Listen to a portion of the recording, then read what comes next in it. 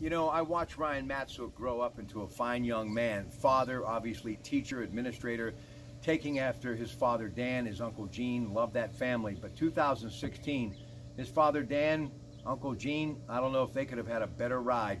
They lose to Aliquippa in the opener. Then they come back and win it all, Middletown, after they defeat Aliquippa for the WPIL Championship, Middletown for the PIAA state title.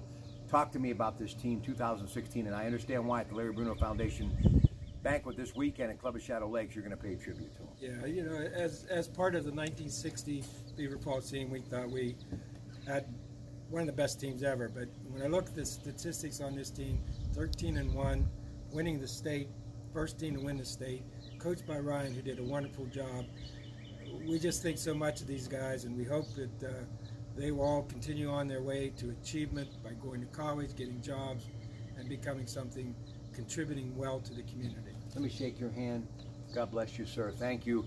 People like Larry Matrazzo, Joe Yosita, my brother-in-law John Manzetti, I mentioned my uncle Dick Cairns. I could go on and on and on, but obviously Larry Bruno, a big part of my life as well. And one of the best parts of his life that I loved, he actually sold beer at one time, and I think that's why your Pratte Pack still loves talking about all those great beers out there. Speaking of that, I know Kevin Colbert, who's been there many times, would love me to end on this note. Tony Osaldo, the Corner Tavern, where I have met some of my best friends, people like Carl Flory and many others, and have sat down and talked about this great game of king football in Western Pennsylvania. And Joe Namath, he's been a hero of mine since I was 12 years old, and yeah, the only reason why a kid who loved the Steelers and the Pirates would wear a number 12 New York Jets t-shirt around my neighborhood.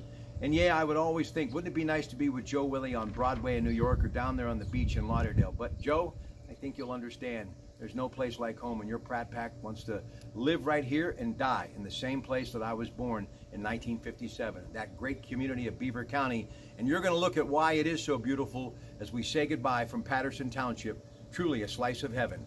Thanks to the Main family, and thanks to all of you, and please continue to support the Larry Bruno Foundation because it is everything that's good. Good night. Did you know Tony Osaldo was inducted last year? Yes.